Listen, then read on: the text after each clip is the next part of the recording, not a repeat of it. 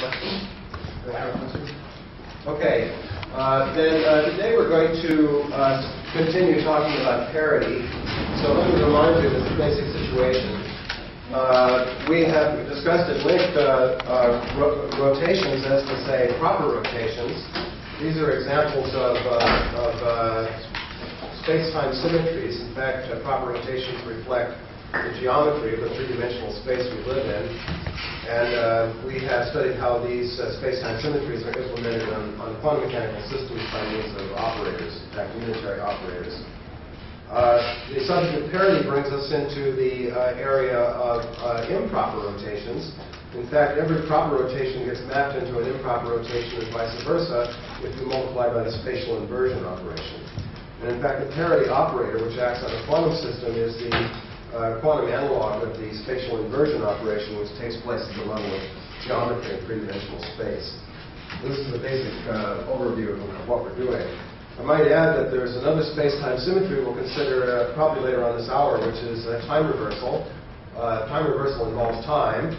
And all of these, proper rotations, improper rotations, time reversal, and I should add translations in there as well, are examples of Lorentz transformations. And in fact, the whole subject is united in a relativistic treatment, which we'll touch on at least to a certain extent next semester.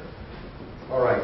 So the way that we are developing the parity operator in a quantum system is that we're, first of all, calling the operator pi, and we're placing a set of postulates or requirements that it has to satisfy. First of all, that pi should be unitary in order that it should preserve probabilities. This is normally what you expect with symmetry operations.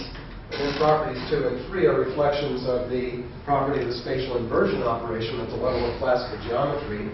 The first one says that pi squared is the identity, pi squared equals 1. And the third one says that pi commutes with all rotations, all proper rotations, that is. So if R is a proper rotation, by conjugating pi with such a rotation operator, you get the parity operator back again. So these are our postulates. Now, to review briefly what we did last time, we're taking, to back up slightly, these are the requirements we impose on the parity operator. As we'll see, the parity operator has different forms depending on the quantum mechanical system. So we'll get different examples of the parity operator depending on the Ket space. But these impose restrictions on what form the parity operator can take. As we'll see, they don't uniquely specify the parity operator, but they narrow the possibilities rather much, so there's not too much choice left when you're done. We started by taking the case of a particle moving in three-dimensional space without spin, so the wave function is psi of r. And we decided that the proper definition of parity should map this wave function to psi of minus r. It's really a guess, but this is what we do. Or we can write this in Ket language by saying that pi acts on the position eigenkets and maps them into another position eigenket with the opposite position. And this we take as the definition of parity for a system with a spinless particle. Next, we took the case of a particle in which had spin, but we ignored the spatial degrees of freedom. So we'll look at the spin part. In that case, the Ket space is spanned by the basis Kets. The Hilbert space is spanned by the basis Kets Sm, where S is the spin of the particle, and M runs from minus S to plus S. And by considering, I forgot to mention, property 3 here, which is the requirement that the parity operator should commute with rotations, really comes in two versions, because if an operator commutes with rotations, we call it a scalar operator. And moreover, a scalar operator has to commute with all three components of angular momentum. So this is conditions 3a and 3b, which are really equivalent to one another. So by requiring, going back to the system with spin, by requiring a parity commute with J sub z as one of these equations, what we found last time is that if you let parity act on one of these basis Kets, you get something that has to be proportional to the same basis Ket with a proportionality factor of all right as e. This is saying that the basis states of a spin system are actually all eigenstates of parity with some eigenvalue e. Now, if you apply pi to both sides, or if you just use the fact that pi squared is equal to 1, you easily conclude that the square of this eigenvalue must equal to 1, and therefore the eigenvalue itself must be plus or minus 1. if all you do is look at the JZ equation, you wouldn't know whether or not this eigenvalue might depend on which of these vectors you're using. As to say, it might depend on m. However, we'll recall that a scalar operator has eigenvalues that are independent of the magnetic quantum numbers. It applies normally, this will logically use with Hamiltonians, but it applies for parity as well. Or if you like, you can apply raising and lowering operators to both sides and show that the eigenvalue is actually independent of the magnetic quantum number.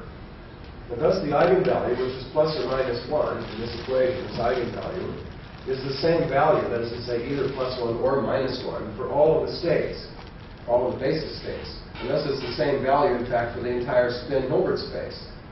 In fact, it's not really a characteristic of the state, it's a characteristic of the particle. That is to say, in the same way that the spin S is just a fixed number, which is characteristic of the particle. So this plus or minus 1 that comes out this way is called the intrinsic parity of the particle. There's a question now about whether or not this plus or minus 1 can be narrowed down further to decide which of the two it is by using our postulates or using experimental data. Yes? Is it just by definition that parity is diagonal in the basis? No, it's not by definition. It comes by, I went over this briefly last time, it comes from studying the commutation relations of pi with JZ. The fact that pi commutes with JZ means that if you apply JZ to both sides, you find that pi acting on this is an eigenstate of JZ with the same eigenvalue. But there is only one state that has that eigenvalue, and that's S in itself, so they have to be proportional. That's the logic. All right, so this E plus or minus 1 is characteristic of the particle, and it's called the intrinsic parity. Now, there's a question about whether further postulates, these postulates, or further postulates, or theoretical arguments, or experimental data would allow us to decide whether E is equal to plus 1 or minus 1. And the answer is that if you're dealing only with non-relativistic quantum mechanics, the answer is no. There's no way to decide whether it's plus 1 or minus 1. The reason is that in non-relativistic quantum mechanics, the number of particles is conserved. So in any transformation, the number of particles of a given type is the same at the beginning as it is at the end. It's a constant function of time. And so if you decided that some particles have a positive intrinsic parity and others have negative, or if you change your mind about that, it wouldn't in any way affect the balance of parity, whether it's conserved or not, on the two sides of it, as a function of time on two sides of a reaction or something, or a scattering reaction or whatever. So it's a purely arbitrary choice, as long as particles are neither created nor destroyed.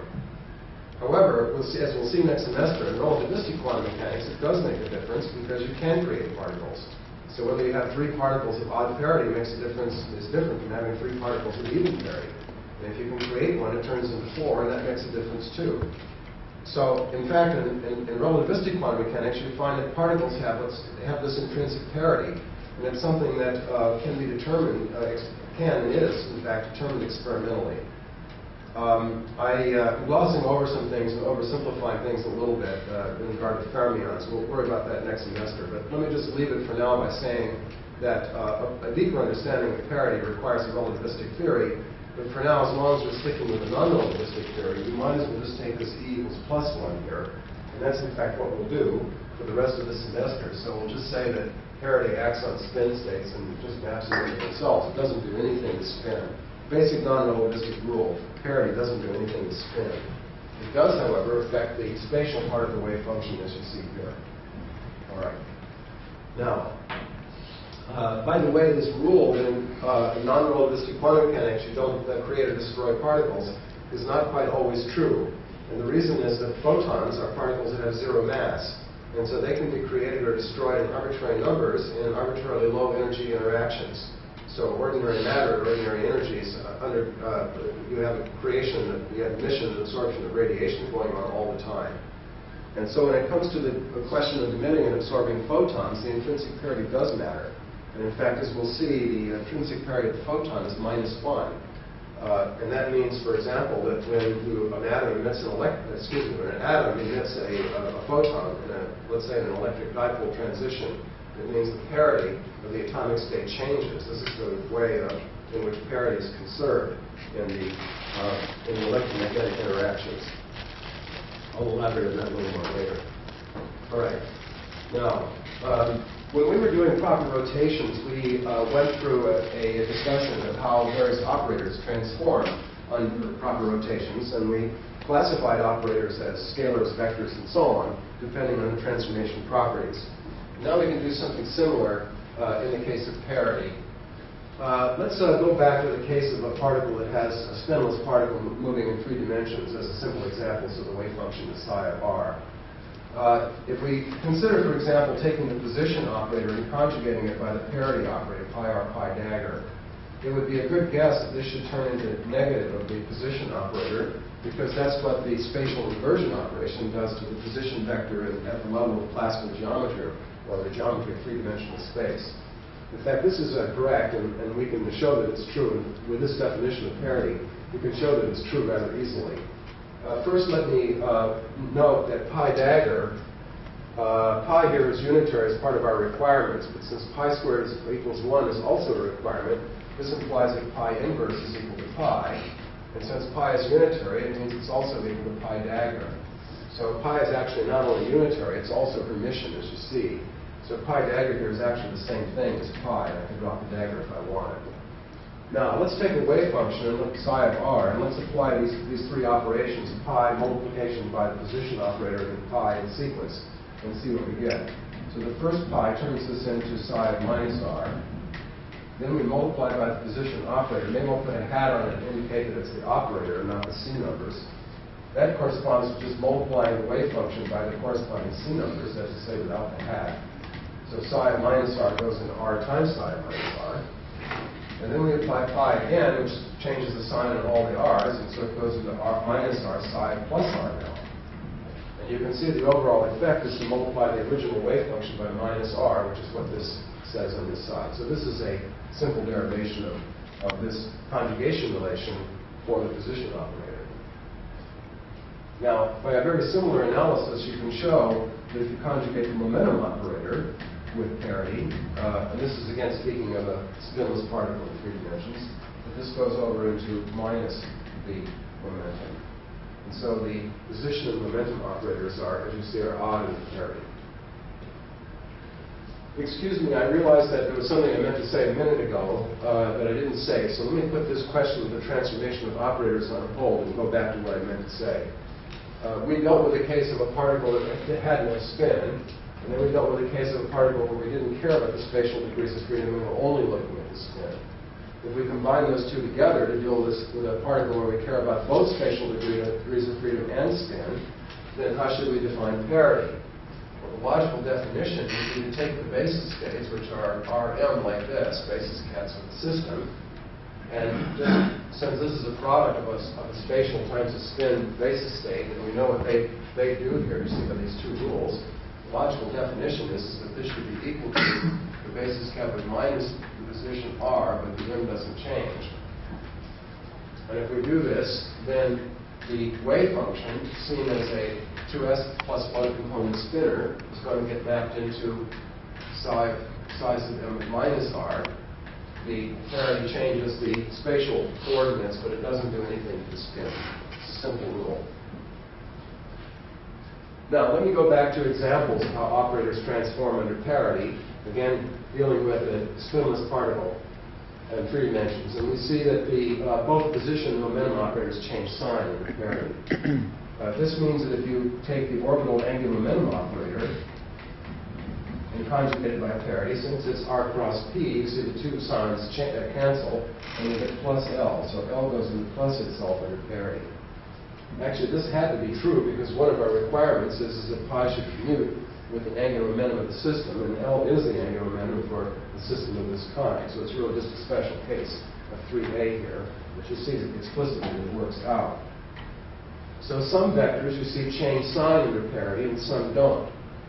All of these things, R, P, and L, are vectors insofar, they transform as vectors insofar as proper rotations are concerned. But when you throw in improper rotations, parity, they have a different transformation law. Vectors that transform with a minus sign like this are called just ordinary vectors or true vectors. And those which transform with a minus sign are called pseudo-vectors. And angular momentum is an outstanding example of a pseudo-vector. Other examples are magnetic fields. The electric fields are true vectors and magnetic fields are pseudo-vectors. This, of course, generalizes to any angular member J like this. Now, in addition to classifying vectors, we can also classify scalars. Let's suppose K is a scalar.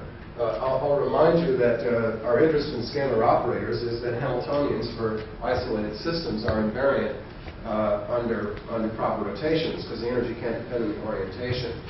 But there's a question about what happens to such Hamiltonians under parity due to spatial inversion. Well, in any case, if we have an operator K and we conjugate it with parity, and suppose it goes into plus K, then this is what we call a true scalar. And on the other hand, if we conjugate it with, let's call it S, another scalar, with parity, and it goes into minus itself, then it's called a pseudo-scalar. Now, so the operators which are scalars, insofar as proper rotations are concerned, can be further classified as true or pseudo, depending on how they behave under parity. Notice the sign of a true scalar here, the plus sign, is the opposite of what we call a true vector. You get a minus sign for a vector. The signs, as far as the true and pseudo, get reversed when you go from vectors to scalars. Yes. It's sort of natural that a vector should change sign under parity. It's what we call a true vector. All right. Now,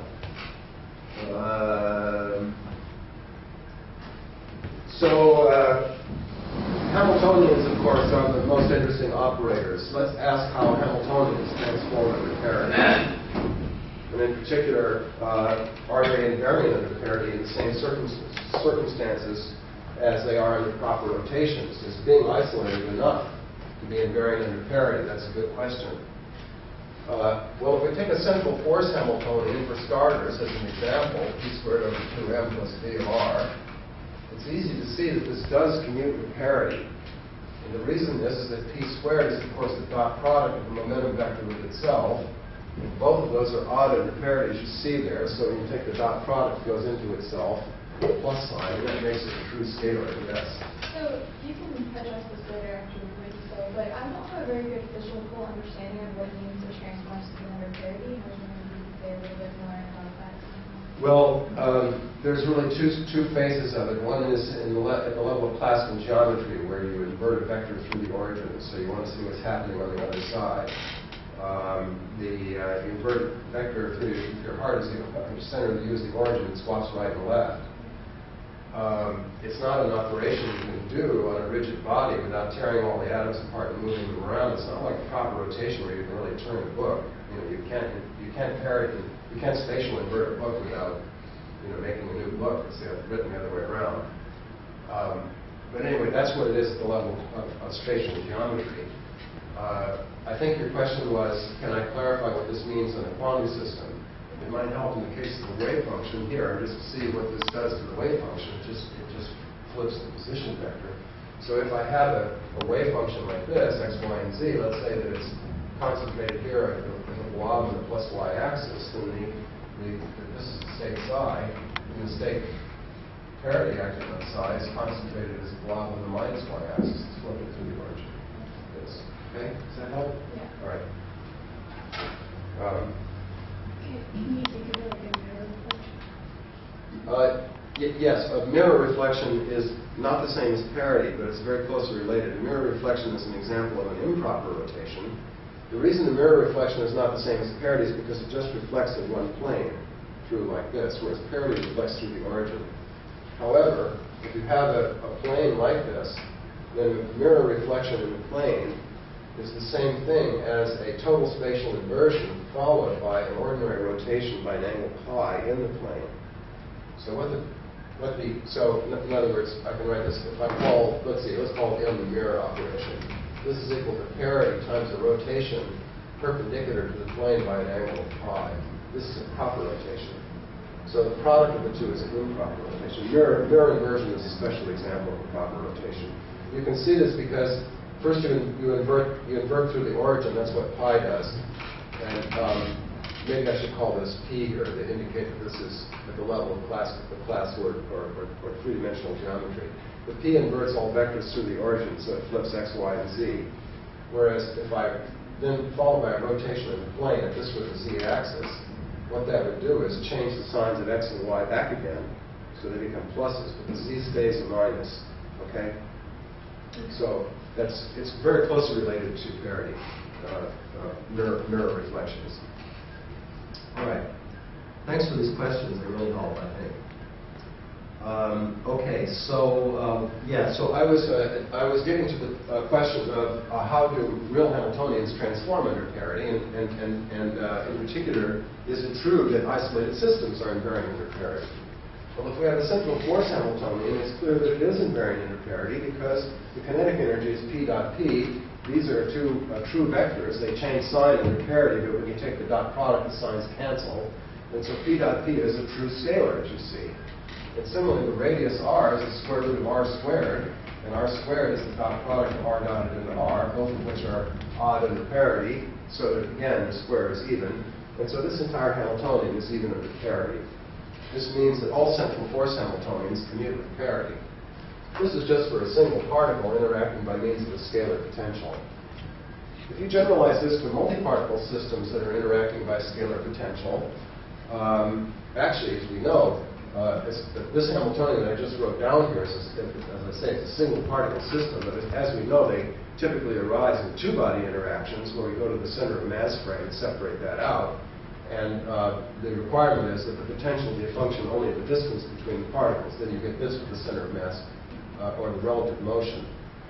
Now, if you go to a multi-particle system, you will find that it's still invariant under parity as long as the potential is a function only of the distance between the particles. This is what you have if you have only electrostatic interactions between particles. Charged particles don't just interact by electrostatic interactions, but it's a lot of times a good approximation. And it's used all the time as a model in molecular condensed matter physics, for example. So all such Hamiltonians commute with parity. Now, what about if we include spin and relativistic effects?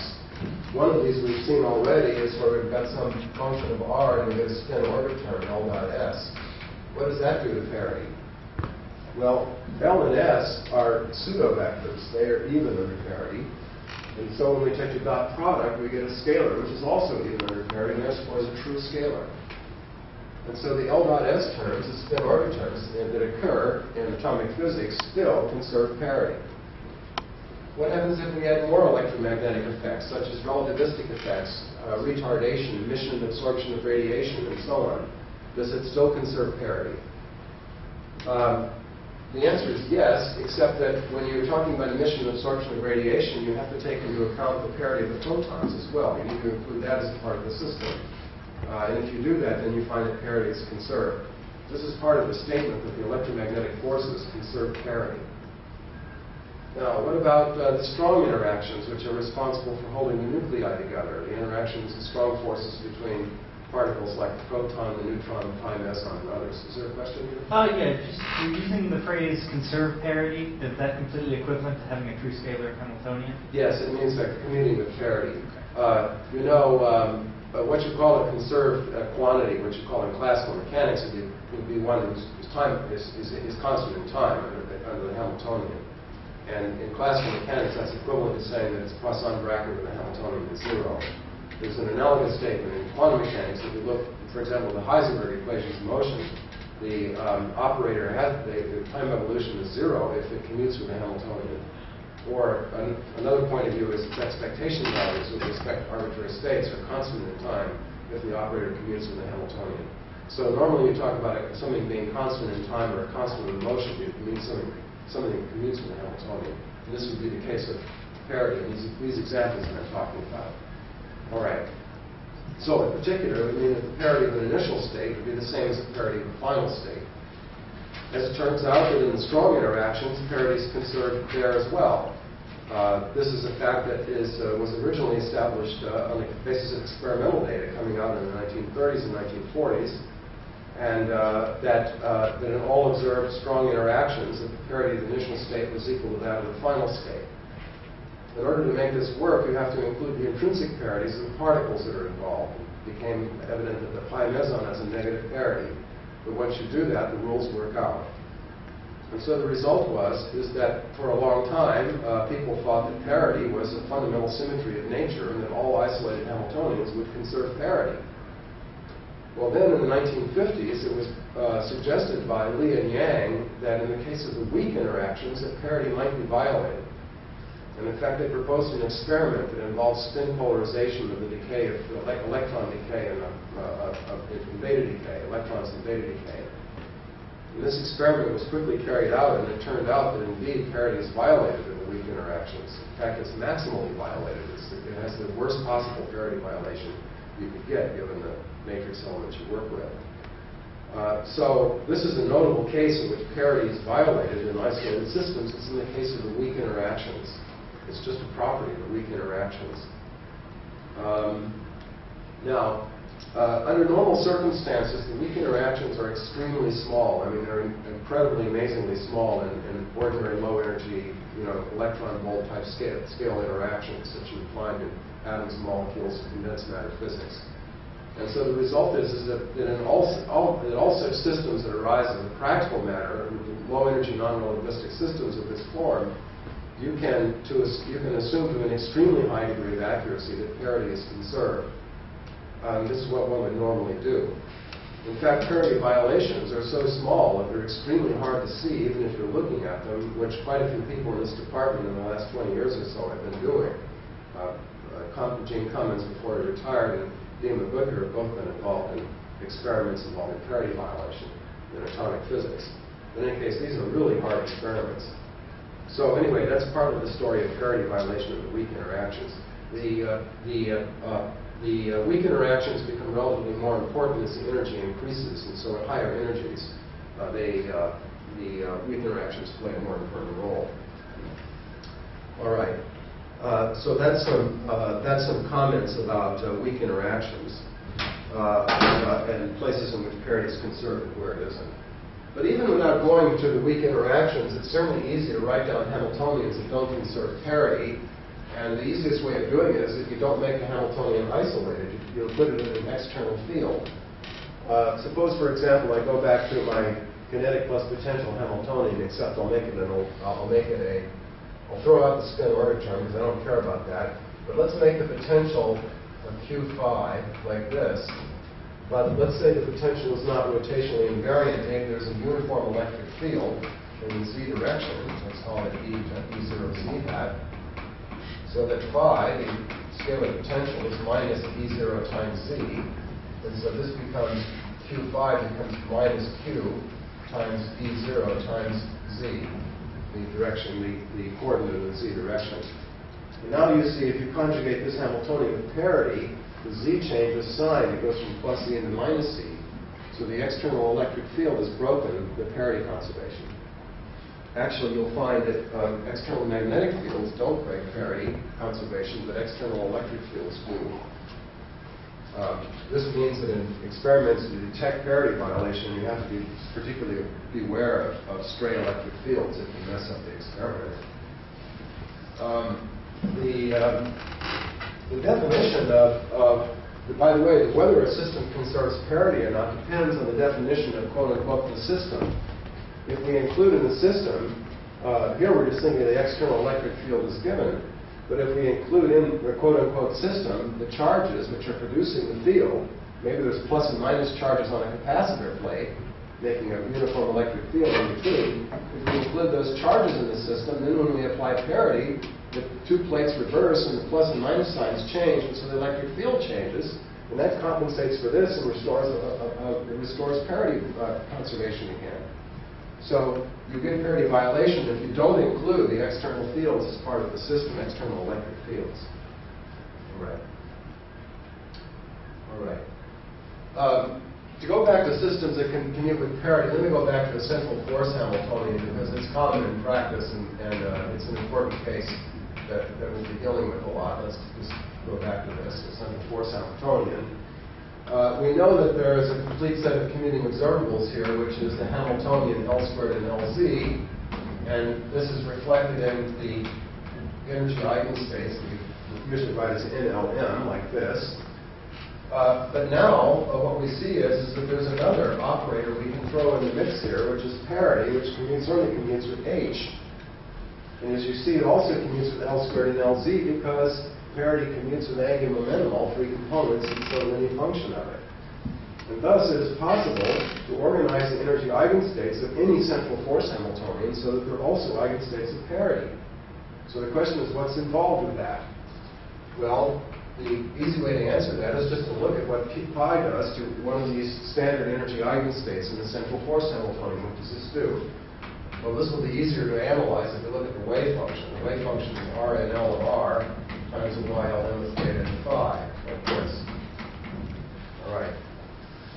There is a property of the YLMs that I didn't mention before, but it is this, is that if you take the YLM and you multiply it by R to the L of theta and phi, this is implicit in the development of the theory of YLMs that we developed several lectures ago, which is given in the notes. It's implicit in that development that if you take a YLM and you multiply it by the radius to the Lth power, what you get is a homogeneous polynomial with the coordinates x, y, and z. For example, if L is 3, so you're dealing with cubic polynomials, you'll find that this is some linear combinations for the case L equals 3.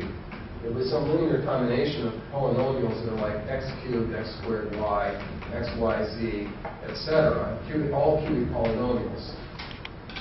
And since when we conjugate the position vector under parity, they change a sign, it means that x, y, and z all change sign. And so such a polynomial is odd under parity. Likewise, if L is even, you get an even polynomial. And so the result is that R to the L YLM under parity goes into minus 1 to the L times itself. On the other hand, the radial wave function depends on the radius, which is invariant under parity.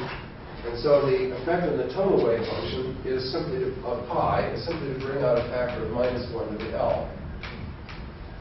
Parity, the energy eigenstates, the eigenstates of HL squared and LZ that we normally use, as it turns out, are automatically also eigenstates of parity, and the eigenvalue is minus 1 to the L. This is a useful rule and gets applied quite often in central force problems.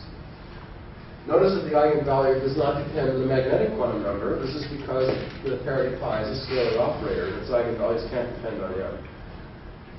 But they do depend on L. It's minus 1 to the L, so that's an important rule. All right. Here's a few more considerations about parity.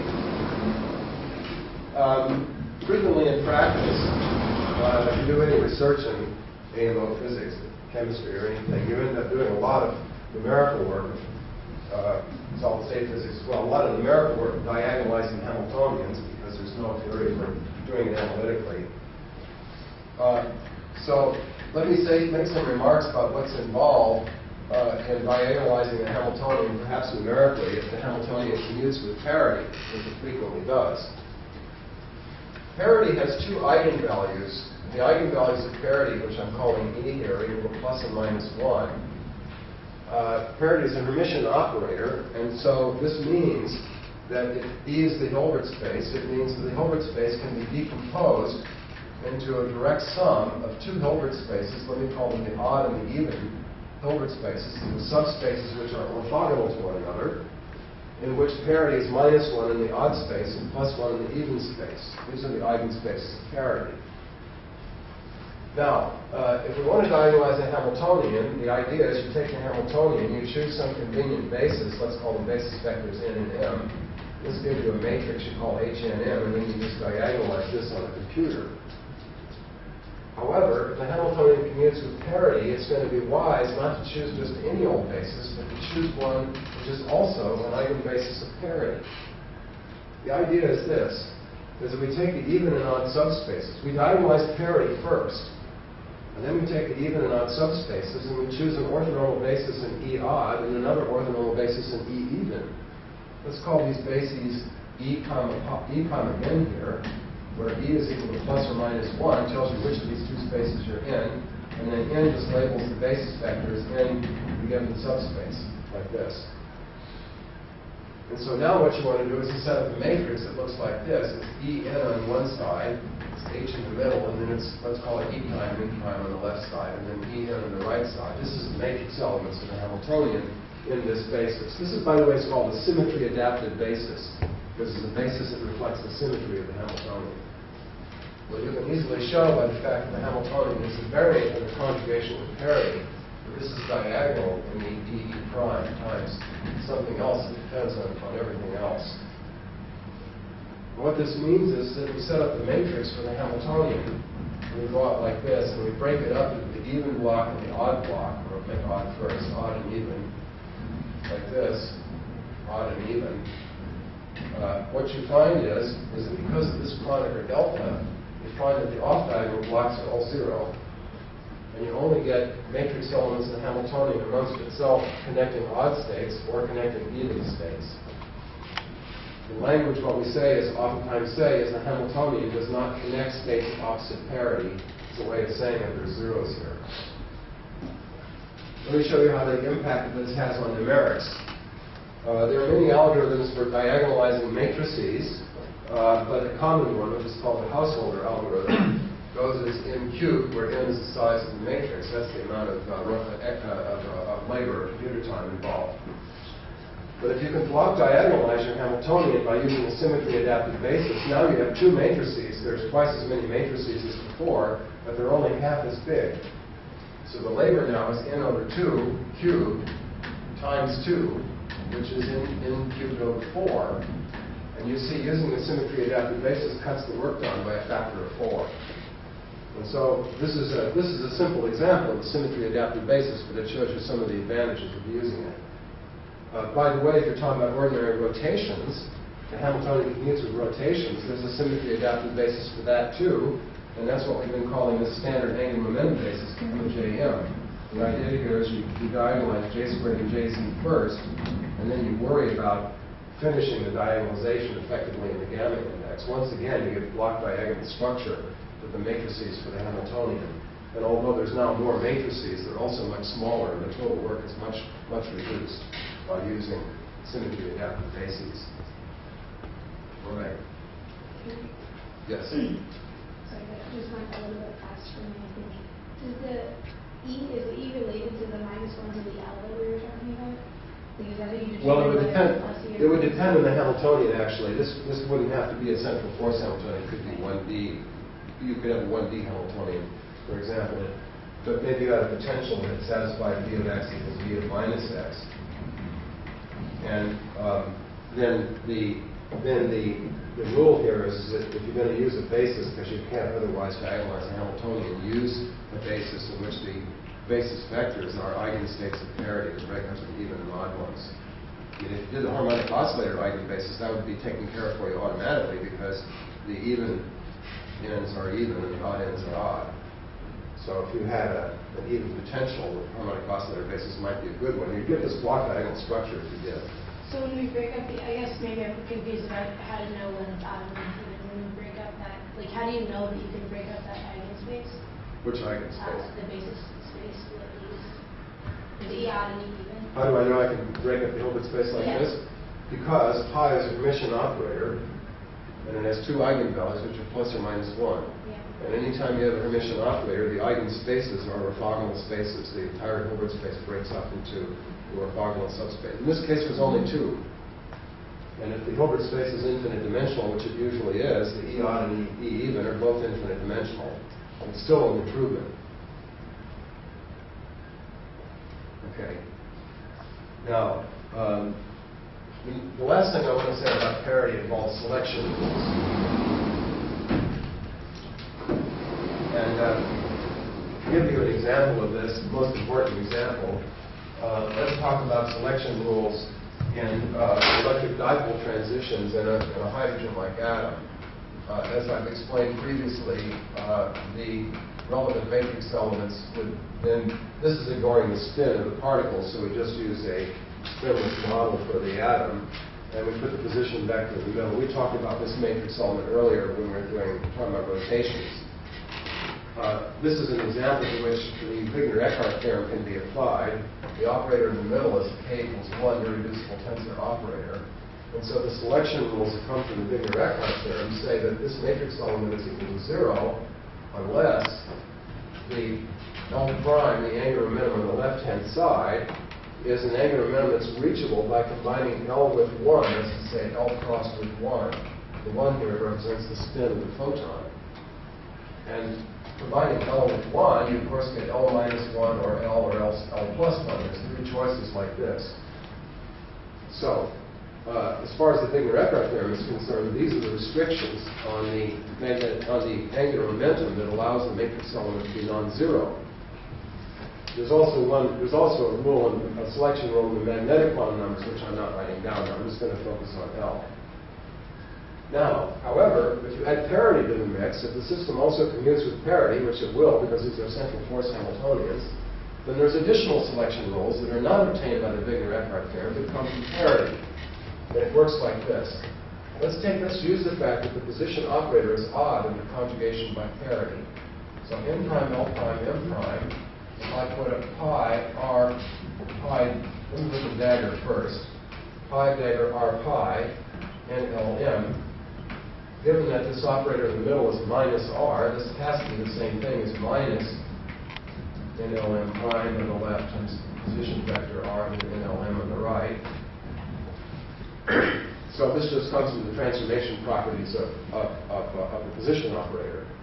However, we can now let the pi over here act to the right and the pi dagger act to the left, and so what we get here is minus 1 to the L plus L prime times the original matrix element.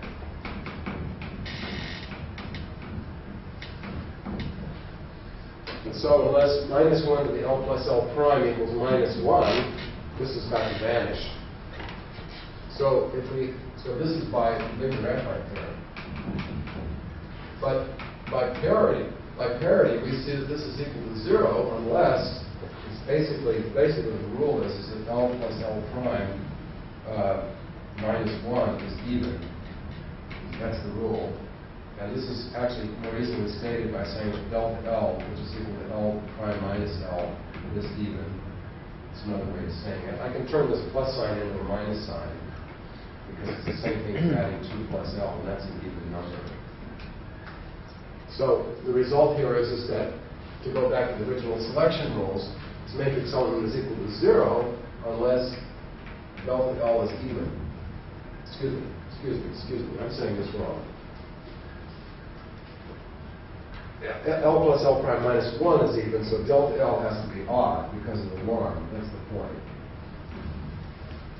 And so the matrix element is 0 unless delta L is odd. And this comes from parity.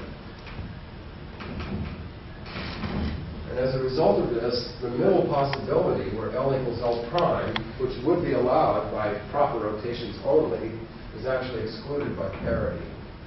And so the net matrix elements for dipole transitions, electric dipole transitions, on the L quantum number are that delta L must be equal to plus or minus 1.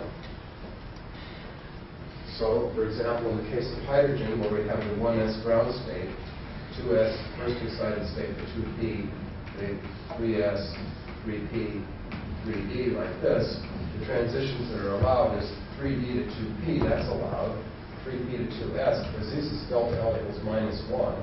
We can go 3s to 2p, that's a delta S equals plus 1. 2p to 1s, those are all allowed. But this one, 2s to 1s, is not allowed by parity. This is an interesting fact because it means that if the hydrogen atom finds itself in the 2s state, it cannot decay to the ground state by the emission of a electric dipole photon.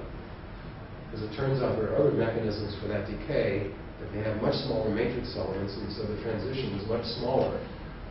So even though the 2s and the 2p levels are both in n equals 2, and even though they both have the same energy, their transition rate to the ground state is radically different. It's a difference of about 10 to the 8 in decay rate. So the 2p state decays into the 1s state very fast, about 10 to the minus 9 seconds. 2s to 1s takes about a tenth of a second, 100 million times longer. All right. This rule, by the way, that delta L has to equal plus or minus 1, is sometimes called the Quark's rule. It was discovered experimentally in the early days of spectroscopy before the theoretical explanation became available. That explanation was supplied by Wigner, and it's really just what I just showed you using the conjugation by parity here. It's a simple argument. Wigner later on said that this was of all of his results, this was the one that he was most proud of, explaining Laporte's rule on the basis of symmetry. All right, that's the end of time reversal. Excuse me, of parity. That's all I want to say about it. And now I'd like to make at least the beginning of the subject of time reversal, which will continue next time. If I said it wrong, excuse me. No, it's a beginning on time reversal. I do want to make a beginning on time reversal. Making a pun. Okay. I didn't get it. Yeah, okay. All right, I'm sparing you from some of my puns, too. Some of them are pretty bad. Okay. All right, so time reversal. So that takes care of parity, and now I want to turn to another discrete symmetry, which is important, which is time reversal. Let me begin by saying time reversal is harder than parity. It involves more formalism. Let me say something about time reversal. Time reversal in classical mechanics. Let's suppose we have a particle moving in three-dimensional space under some forces, and there's a trajectory that's given by the position vector as a function of time. So it's moving through space like this as a function of time. You can think of this as a movie, or you turn it on and watch the flow of it. Now, if we run the movie backwards, we get something that follows, that goes to the same region of space, but it goes in the opposite direction. That's r minus t. We'll call this the time reverse motion. Let's suppose that the initial motion is the solutions of Newton's laws in some forced electric field perhaps out here. The question is the time reverse motion also a solution of Newton's laws? In other words, is it physically allowable? There's a mapping here that takes us from the original motion to the time reverse motion, and the question is, does it convert a physically allowable motion into another physically allowable motion? And the answer to that question depends on what the dynamics is. It depends on the nature of the forces. Suppose, for example, they're purely electric forces. So then the mass times the acceleration, suppose it's a charged particle moving in an electric field, is given by the charge times the electric field evaluated the position of the particle, like this. Well, if we change the sign on time, because the acceleration involves second derivatives on time, the left-hand side goes into itself, but the right-hand side, and the right-hand side does also. And so the result is that the motion in an electric field, the time reverse motion actually is a physically allowed motion. It can take place. Now, on the other hand, if it's a magnetic field, then we again have the force equals mass times acceleration. So the mass times acceleration is the force, but that's the same thing now as Q over C times the velocity v, which I'll write as dr dt, crossed into the magnetic field.